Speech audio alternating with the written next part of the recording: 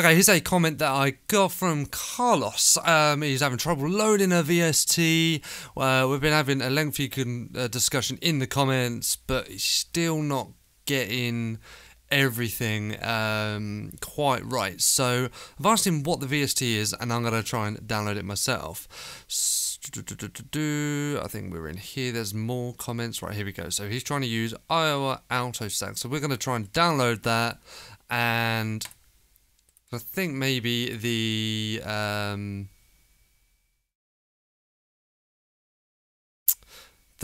explanation is quite dated now. Some things have really changed, so not fully realistic, but it's okay. So it does seem to work. There's no comments saying that this doesn't work, so we'll give it a go. It has got 4.6. Now I'm running the 32-bit version of Podium, so you will need to download the right version. Straight on to my desktop there. Let's just download that. Wait for that to. Is it going to start? There it is. Oh, finished.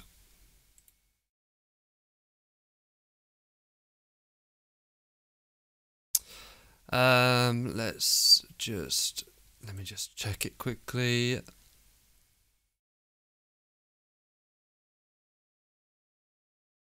Cool, we're all clean.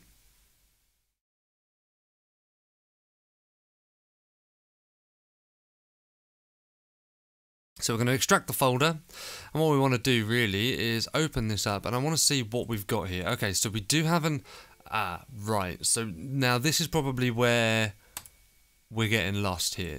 Right, so what I'm going to do is I'm going to copy over this whole all the contents here. So in here there is an MSE file. Now what that is actually the database for all of the sounds, and some instruments have this, some instruments don't. Basically the DLL file is a library file, so it points one action to another action or to an effect or something like that. So this basically says if you click this, this happens.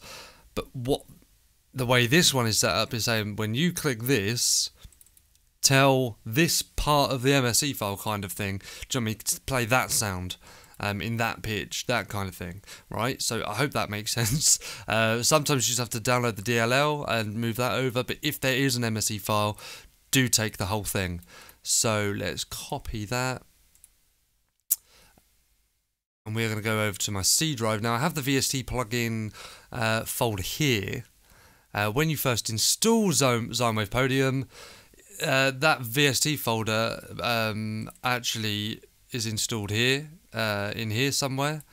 But since an update of Windows 10, that doesn't always work. So the way around it is to take it out of the program files, whichever program files you've got it installed, if you've got 32-bit or the 64-bit version installed, and then whack it straight on your C drive. So let's open this up here. Let's go into Instruments. We do have a folder here called Iowa Sax, which I've already made, which you don't have to make, but I'll do it just to show you what it will do. And then whack them both in there, and that's it. So that's it for this side of it anyway. So let's open up Podium.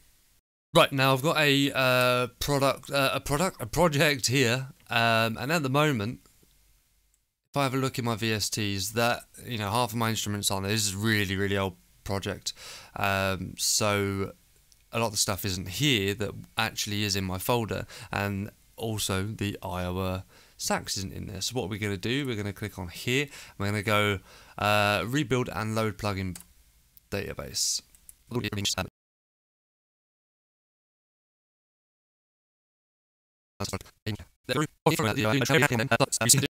Okay, I decided to skip that because it took way too long. I mean, it's been a while since I've used this project, so it's way behind on the list of VSTs. It was literally at the bottom here. So what I'm going to do here, well, now it's updated, is we can see in Instruments that there's a lot more instruments now. And what we can also see, hopefully, there should be a folder called Iowa Sax. And then we've got an Iowa Sax version there, and then we've also got the different inputs and outputs there also. So let's open up a new project.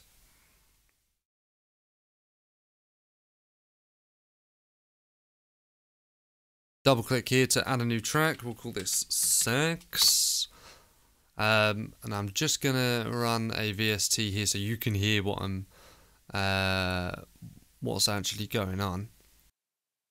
Okay, so now you should be able to hear us, and what we're going to do is we're going to go to the source drop down here. So we're using that to tell Podium that we're going to be using the source sound from an instrument.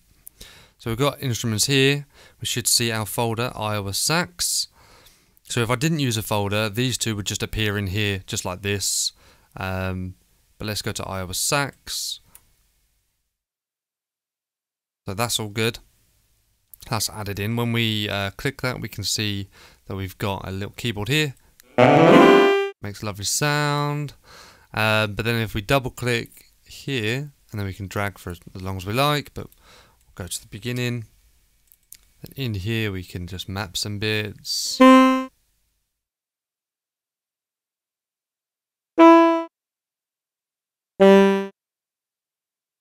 them out.